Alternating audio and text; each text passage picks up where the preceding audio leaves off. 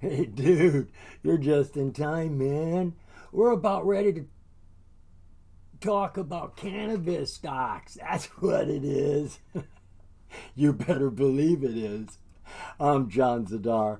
This is On Top and Hot, and it's Tuesday, September 5th. Now, what we like to do on this show, we try to keep it light, but we are truly focused in on penny stocks that have heat. We're looking for stocks under $5 on any and every market that have potential to make us money. Now, I normally determine heat in a stock by looking at the charts first. I'm looking for a chart that has heat. It looks like it's ready to take off. It looks tempting. When I find a chart like that, then I go rummaging around through all the information looking for a catalyst. Well, last week we were talking about the AI sector, which is a hot sector, and it's going to be taking off and growing very quickly. I mean, come on, it's AI. It's going to move fast. The other sector which is on fire now, oh, and this is kind of funny, it is the cannabis sector. It is on fire, folks. See, this has been a long time coming. We have, 45 states right now that have legalized cannabis one way or another. You only need 50% to get it legalized. Have laws change, 50% of the country has to agree. That's all it takes. We don't even have to vote on it. We're at 45 states right now. Well, here last week, the Health and Human Services made a direct request of the DEA to kindly reschedule cannabis from Schedule 1, which has cannabis on par with heroin, as dangerous as fentanyl and cocaine. Really? To bring it down to a Class 3, like alcohol, like Tylenol. We've been selling this in most of our states for many years now, and has crime gone up? Has the world turned upside down? No, we're actually finding all sorts of benefits for it. So we need to change the laws. It's imminently going to happen, and it looks like it could happen now outside of, saying, the Senate and the House of Representatives getting together and voting. This has been tried over and over again, and we ain't getting nowhere. Too many people, too many opinions, too much arguing, blah, blah, blah. Just give it to one organization, let them make a decision, and it is done. Now, I'm quite hyped and believe they are going to pass it, but there are no guarantees. They could say no right from the get-go and say, we need this, we need that, we need more study, blah, blah, blah. So it could be a while, but the markets are moving now on the buzz. The biggest advantage, though, is going to be the financial benefits that these companies get. All the companies in the U.S., they have never been allowed banking. They couldn't deposit their money, still can't. It's out there somewhere. About $26 billion is what we did last year. Where's all that money, right? 2, they haven't had any loans. Nobody's helped them, not from the vantage point of banking. They've had lots of loans come from private investors, and they're holding a lot of notes to get them to this point. And last but definitely not least, they haven't got any tax deductions. Imagine operating a business that's doing $1 billion worth of revenues. You know it's costing you money. What, 1/3, $300 million, and you can't deduct any of it? As soon as you start getting deductions, the first thing that grows is your profit margin. Every deduction is money you get to keep. That's why you want those deductions. Well, when every company gets them at the same time, all of their bottom lines are going to rise. They're all going to be worth more. That is the exciting part. That is the mother of all catalysts here. Not to mention distribution. What's growing in California can now go anywhere in the country, can go anywhere in the world. And what's out there in the world can finally come into us. All of this is only good for business. Now, if you were lucky enough to catch my video yesterday, I gave you 6 hot cannabis stocks. We had time to talk about 3 of them, and those 3 had gains today. The other 3 we didn't have time to talk about, they had really good gains today. So we're going to look at 2 of those 3. The third one, there's nothing wrong with it. I just had to set it aside because there's another company we have to take a look at because it is affiliated with one of the companies we are looking at, and it just didn't make sense not to include it now. So the first company we're taking a look at is Acreage Holdings, ticker ACRDF. Now that F right there is a dead giveaway. This is a foreign company. Now, I know they got a U.S. address here in New York. They got a U.S. phone number, and they even tell us we have a principal address in New York City. But that F tells me they are a foreign company. Well, come on down the page. You can see where they're incorporated at. British Columbia, Canada, 1989. So they've been around a while. So they are a Canadian company working in the U.S. cannabis industry, having to obey the same exact laws. Now, another detail I need to pass along to you, lest you get confused. I don't know why, but Acreage Holdings has 2 cannabis stocks on the OTCQX, and they look just the same. We're looking at ACRDF. The other one is ticker ACRHF. Same exact name, description, address, phone number. It all looks the same. Here's the differences. First off, this is a Class E ordinary share. We are trading a Class D ordinary share here. Most stock is a Class A ordinary share. I don't think we have to worry too much about it. I just thought I'd point it out. Another one of the differences, how about the price? The one we're not considering is about 18 cents and dropped 2% today. The one we are considering is up near 32 cents and jumped 25% today. The last detail that definitely shows me they're different stocks is the share structure. In the Class E ordinary shares, they've got about 69 million, and as I'm going to show you, we've got about 29 million over here. So they're definitely different stocks. I don't know what the major differences are, but this is the one taking gains. This is also the one that the management owns the most shares of. Between the two, this is the largest holdings. So ticker ACRDF, she finished today, as I said, at about 32 cents and over 25% gains. She is on the best tier of the OTC, the QX. You have to audit your financials here, and you basically got to give us all the information you have on the company. It is the most transparent. It's the most trustworthy tier. They've also got a verified profile and a transfer agent. More validated information, looking hot. Plus, we got a real sweet bonus here. Penny stock exempt. This should remove any fear you have of it being a risky startup company. Why? Well, the definition of penny stock exempt says that they've been in business for 3 to 5 years, have had millions of dollars of revenues or assets during that entire time period, and they've kept up with their financials. In other words, they've proven to us that they're responsible. So they are looking outstanding in all that regard. So what does Acreage Holdings do? Yes, we know they work with cannabis, but where? How? Well, they tell us here that their principal address is in New York City. Acreage is a multi-state operator of cannabis cultivation and retailing facilities in the U.S., including the company's national retail brand. Now, as I said, when you work in any state in the United States, you build up your existence there. Well, every state you have to start over. You have to build a new grow facility. And when you're talking about marijuana, all of that has to be grown indoors, whether it be under lights in a building or in a greenhouse, but it has to be indoors. Hemp can be grown outdoors, but marijuana has to be grown indoors. So every state, they have to build a grow house. And of course, they've got to put up their dispensaries and all of that as well. Now, they've got about 8 states they're in right now. They've got multiple brands, the Botanist, Prime Medical brand, Innocent Edibles, and Tweed brands. They've got a couple others as well, and some of them are just locked up in certain states. Others are going around through all the states. Now, this Tweed brand, the Tweed brand isn't actually theirs, but they have gotten the rights to sell it because they have a deal sitting on the table. We're over here in their most recent financial. Lots of good tidbits of information here.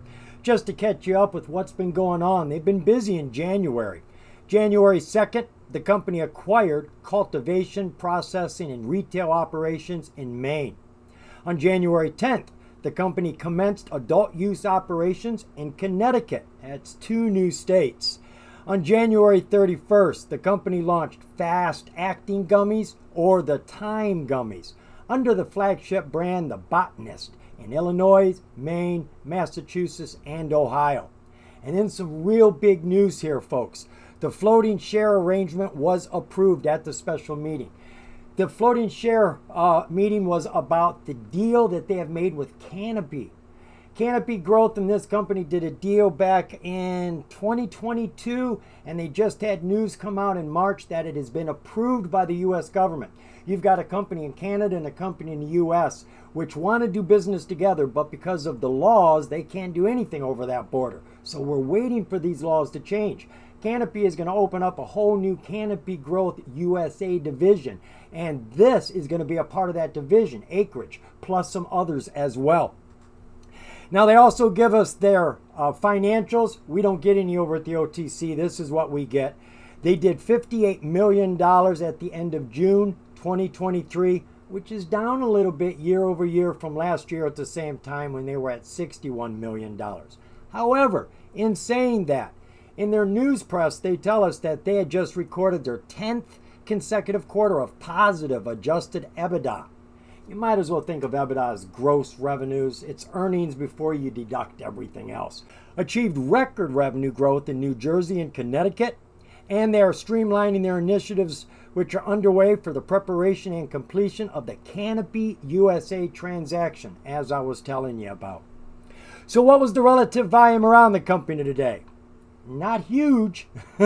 She jumped maybe 40%. Going from 12,000 to just over 17,000. Share structure for the company. Well, that's not bad. Our outstanding share count is just over 34 million. Insiders have almost 5 million. That leaves us with just about 30 million. It's not a super terrific float, but it's not bad at all. 30 million isn't a bad float. Financials, as I said, they don't have anything over here, but we know that they did 58 million the last quarter, and they've had 10 consecutive quarters of revenues growing. Disclosures. Yeah, I did look at these disclosures. Actually, there was nothing here to consider. A couple of these were about the financials, the 10Q and the 8K. One was about management, and another one is about shares, which we're not going to jump into right now. And last is the news. Most of this we've already covered. Their retail operations in Connecticut, closing the acquisition with Canopy, and a new piece of news that came out on July 19th. Acreage and Botanica launched Journeyman THC lemonades in Illinois, just adding more and more products as they go along. So the company's got everything they need. Business is growing. They're adding more states. They're adding more products. Everything looks good. How's that chart look? Doing all of our charting for these stocks on Thinkorswim. This is a free trading platform you get when you go to TD Ameritrade. And signing up with them, that don't cost anything either. So we are looking at a 5-year, 1-week chart for Acreage Holdings, ticker ACRDF. Back in November of 2020, we had a high of $4.80, and in July, we hit a low of just over 14 cents. Jumping down to that 6-month view, 5 months ago, we had a high of $1.40. She has pretty much been falling all of this time, down to that low of 14 cents she hit on July 5th.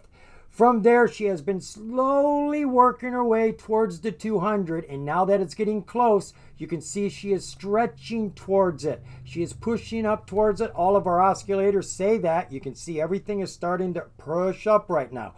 Volume is very low, but look at our SMAs. They are all turning up right now, and the 200 is coming down. They're going to collide, and this is going to be a perfect chance for this to break out, especially with this catalyst right now. Looking at our 20-day 1-hour view. So 20 days ago, we had a high of 33 cents. She drooped down and came back up in a big bull, and right now she's at just under 32 cents. Our oscillators, they're actually strong right now. They were cold, but they have built up a lot of strength. Our PPO, percentage price oscillator, a lot like your MACD. You read them the same. Both of these are climbing right now. Green bars are accumulating on our MACD. And our RSI has been climbing. It started down there at 50 and is at 64. Everything looks like it's going the right direction. 5-day, 5-minute. So our low was just yesterday. That was at 18 cents. Our high today is at 31.9 cents. And she's been climbing. That's just been one solid climb.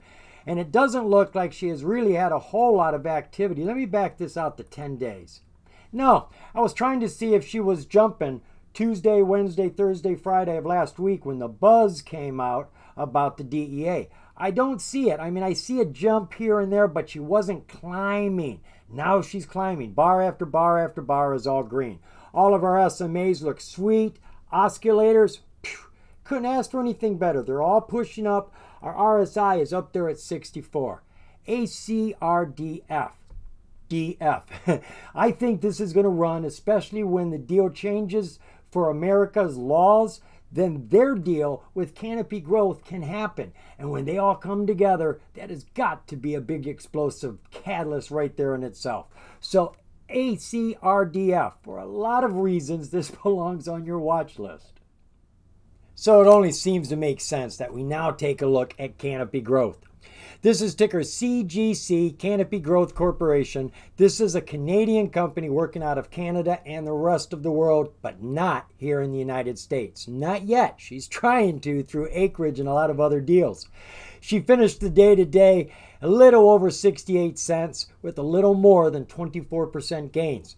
She's on the major exchange, the NASDAQ, so you're going to be able to trade this for free. You can trade it pre-market and after-market as well. You can't do that with the OTC penny stocks. So what is Canopy Growth all about? Well, they tell us here that Canopy Growth is a world-leading diversified cannabis company. We operate a collection of diverse brands and curated strain varieties, supported by over 500,000 square feet of indoor and greenhouse production capacity. Like I said, anything you smoke has to be grown indoors. And they have partnered with some of the leading names of the sector. Matter of fact, let's take a look at some of those names. As I was telling you, Tweed is one of their subsidiaries, but Acreage is selling those products. And they've got 10 subsidiaries, I believe it is, here in Canada. Tweed, Dojo, Space, and they each deal with different types of products. Most of them deal with flower and cannabis. Some have gummies, beverages. They've got Ace Valley, 7 Acres, 7 Acres Craft, Vertical, TWD, Wana, and Highway. Those are all for Canada. Now they've got 2 of them down here in the United States, but neither one of them is selling THC, only CBD products. One, Martha Stewart.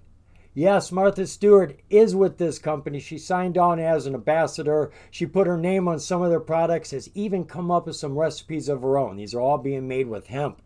And then another company called Wana, which is making gummies. These are only CBD gummies in the United States until the laws change and the 2 companies can merge. Then all of that is going to change.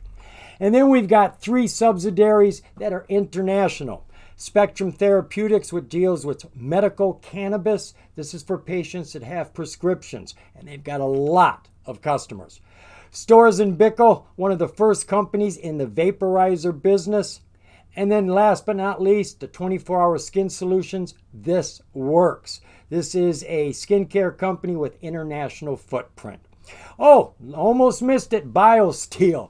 BioSteel is their hydration sports beverage with no sugar in it, but there's no CBDs, there's no THC, there's nothing like that in it. Not as far as I can see. It's just a hydration drink. Now, getting some more information, as I told you, the company is trying to get into America. And they're doing this through Acreage and a couple of other companies, but they haven't got it done yet because the laws haven't changed. And it's going to be called Canopy USA. Now, I don't know if this is going to be a spin out onto the NASDAQ or if it's just going to be a subsidiary. But they tell us here that the company is creating a new U.S. holding company structure called Canopy USA and assigning ownership of all Canopy Growth U.S. cannabis investments to Canopy USA, which will enable it to exercise rights to acquire Acreage, Jetty, and Wana. And as I told you, this has already been approved by the shareholders. It's been approved by the United States. Now we just got to get the DEA to approve a schedule change for cannabis. They go on to tell us here that Canopy USA will have a presence in 21 states and access to consumers through more than 2,150 third-party retail distribution points. Holy cow. So once the DEA does this, this company is ready to launch. 21 states and over 2,000 dispensaries. So what is the relative volume around Canopy today? Now that's what I want to see. What a jump. going from just over 29 million, definitely not under the radar, to over 130 million shares today. Wow! Share structure for CGC. We only got the outstanding share count here, and it's kind of high. 3/4 billion shares. They don't tell us the float. It can be anywhere up to 732 million, or it could be considerably less. Maybe some research will fill you in on what the float is. Checking the financials out. At the end of 2022, she did $458 million. Don't forget those 3 zeros up there. It'll make a lot more sense to you. And at the end of her fiscal year for 2023, which means the next quarter they start their 2024, they dropped $120 million down to $333. Still very strong revenues, but that was a big drop. Looking at her quarterly, well, they're doing about an average of $90 million each quarter. Took a big drop from 2022 to the first quarter of 23, losing $21 million. Now, we have seen a lot of penny stocks dropping the first quarter of 2023 for whatever reason. But that is a big recovery, dropping 21 and jumping 30. We went from 62 to 91 million this last quarter. Looking at her disclosures, we do have some recent disclosures over here. One, it looks like they are thinking about putting more shares on the market, but the rest of them all pretty much have to do with them closing all these deals that they are working on. They too see the DEA is probably going to go through with this. And then taking a look at the news. All right, is it going to come up here? I don't think there's any news over here, folks. Oh, putz. I got news over here, so it doesn't matter. I've gotten it all from Cision PR News, and I've just grabbed some of the highlights here going back to July. Canopy Growth enhances their financial flexibility and delivers a company balance sheet, 437 million up. Things are growing. July 18th, Canopy Growth congratulates Wana and Jetty on entry into new state-level markets. They have just entered into Florida. These are 2 brand new companies that they've just gotten. Storz and Bickel announced certification of medical vaporizers under new EU medical device regulations. And the big piece of news that just happened here recently, August 17th, Canopy Growth enters into an agreement for the sale of Hershey Drive facility in Smith Falls, Ontario, Canada. I think it was back in 2021, maybe 2020, this company bought a Hershey chocolate factory for like $6.6 million. And Tweed and Spectrum have been using it all this time. Well, they just unloaded it for $53 million. What a profit. All right, so you can see they've got products. They're in lots of states. They're working around the world. We haven't gone into a lot of information here, folks, but they're moving on the charts.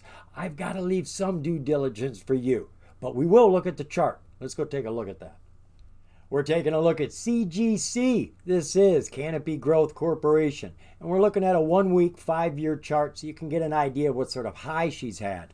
Her high hit back in October of 2018, just over $59. And then in the stimulus month, February of 2021, when everybody got that last check from the government, she had a nice jump up to $55. And since then, she's had a huge fall all the way down here to 34 cents, which she just hit last July. Looking at our 6-month 4-hour view.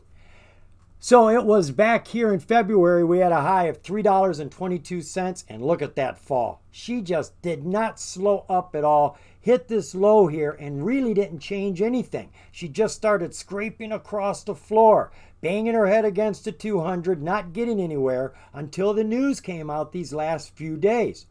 Now, I got a bunch of resistances drawn here based off of our lines here. We are starting to break through these right now. These last 4 days, you can see the volume has increased. All of our SMAs have turned and are climbing up. Our price is on top of that 9-day, and she is surging. She's turning into a rocket stock right now. So you got to be careful. What goes up must come down. So watch for the dip. Getting in at the right time is just as important as getting out at the right time. Our oscillators are all very strong. PPO is pushing up just like the MACD. RSI is in the overbought clear up at 79 right now. Everything looks strong on the 4-hour chart. Looking at our 20-day 1-hour. Not really a lot going on here. She was hanging around the 200, going up and over and under. And then right here, when the news came out about the DEA, she started to climb. She's had some volatility in here, bouncing off of her 50 and shooting. But she has jumped about 100% from 39 cents up to 81 cents. Over 100% in the last 4 days. And she is looking strong. Oscillators say she is still strong. She had that bounce off to 50 right there, and she bounced on her PPO. She bounced on her MACD. She really dropped on her RSI, but she is back in the overbought right now at 76. 5-day, 5-minute. Not a bad chart. Our low here of 38 cents. She's on top of the 200. She did take a dip yesterday. She came back up. I'm talking Friday. Came back up today strong. She started here at about 55 cents, ended at the end of the close day, 68 cents, and aftermarket, she has been tearing it up. She's put on another 20, 22 cents already, and she's fighting to climb right now, but she is strong. Oscillators are getting a bit messy over here. Everything looks like it's cooling off and falling right now, but does that look like it's really falling?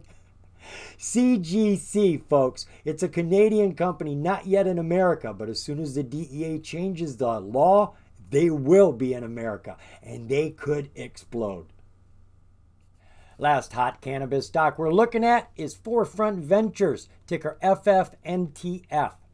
That F on the end, that tells us it is a foreign company, and this is the same situation. It's another Canadian company from British Columbia that is operating here in the United States as an MSO, working in multiple states.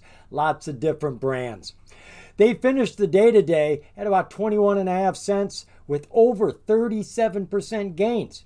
They too are on the best tier of the OTC, the QX. They've got that verified profile, transfer agent verified, that bonus, the penny stock exempt, and they've got independent directors.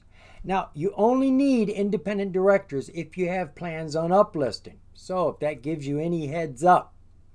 So let's see what we can learn about Forefront Ventures. They tell us they are a national, vertically integrated, multi-state cannabis operator that owns or manages operations and facilities in strategic medical and adult use cannabis markets, including California, Illinois, Massachusetts, Michigan, and Washington. Since its founding in 2011, Forefront has built a strong reputation for its high standards and low-cost cultivation. That's a big deal. Everybody's trying to produce as much cannabis as they can for the least amount of money. And production methodologies, earned through a track record of success in facility design, cultivation, genetics, growing processes, manufacturing, purchasing, distribution, and retail. Like I said, they're vertical. They've got to take care of every aspect of business and be smart about it. To date, Forefront has successfully brought to market more than 20 different cannabis brands and over 1,800 products. Wow! Which are strategically distributed through its wholly owned and operated mission dispensaries and retail outlets in its core markets. As the company continues to drive value for its shareholders, its team is applying its decade of expertise in the sector across the cannabis industry value chain and ecosystem. So what was the relative volume around the company today? That's nice. It's tripled, going from 202,000 to 682,000. Now, they're not huge numbers, but that's a huge increase, and we know what's got it moving, and there's more of this news to come. Share structure for Forefront. Outstanding share count is pretty high, up there at 657 million. They tell us the insiders own roughly 90 million, which leaves us the lion's share. 568 million, over 500 million shares. Financials for Forefront. Well, the revenues are growing at leaps and bounds. 2019, they were only at 19 million. Only. In 2020, they were at 57 million. 2021, 104. And by 2022, they were at 118 million. Steady growth all along the way. Quarterly. Let's see what we got going on over here. 28, 32, 31, 30, 30. So they're running about 30 million average every quarter. Steady money, not having any problems whatsoever. checking out those disclosures for the company. We've got a bunch of them over here that are current, but there's only actually one that we really need to take a look at. Form 4. This is whenever the insiders, the management of the company, acquire or dispose of shares, which includes buying and selling, which is really what we're interested in. Here we have a purchase, though it's nothing fantastic. It was the CEO, that's right there, and they tell us that he bought himself 14,500 shares at 12.5 cents each. I don't know what that calculates out to, but it's not much. And total holdings, the CEO owns 32 million shares of the company's stock. Looking at the news, we are going back here to May. Forefront Ventures elevates the cannabis-infused chocolate category, premiering new Cocoa Gems variety pack. I remember when they were trying to get cannabis oil into chocolate. They would not mix. It just wouldn't work. We had to come up with nano emulsion. We had to make the molecules so small that they would break down and dissolve. Now we finally have THC chocolate. In June, on the 29th, Forefront launches new live resin, limited edition edibles, and comprehensive concentrates lineup, significantly expanding brand portfolio in Massachusetts. And then at the end of July, the company signs a definitive agreement for an extension of senior secured debt, which is always good if you can get more time to pay off your debt. And then we got a lot of news here about their financials. But as you can see, the company has a lot of different products, 1,800 of them, 20 different brands. They're working in quite a few states, and they are a part of this rise in prices as well. As soon as the DEA comes out with any news, as long as it's not negative, we're going to see a lot of jumping in the cannabis sector. Let's go take a look at this chart. Let's take a look now, ticker FFNTF. This is Forefront Ventures. We're looking at a 5-year, 1-week chart so you can get an idea about the high bubble. Not very impressive on this chart. She hit a high at $2.25 March of 2019. Fell all the way down here to 22 cents and then took another run, hitting a high of $1.94 in the stimulus month, February 2021. Then she had a long drawn-out fall down to this low of 6.7 cents, which she just hit here last August. Looking at the 6-month, 4-hour view.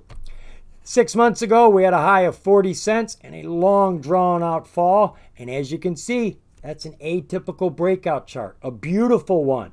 She has been underneath the 200 all this time, and over the last 4 days, she started pushing up towards it, breaking it, and is way above it.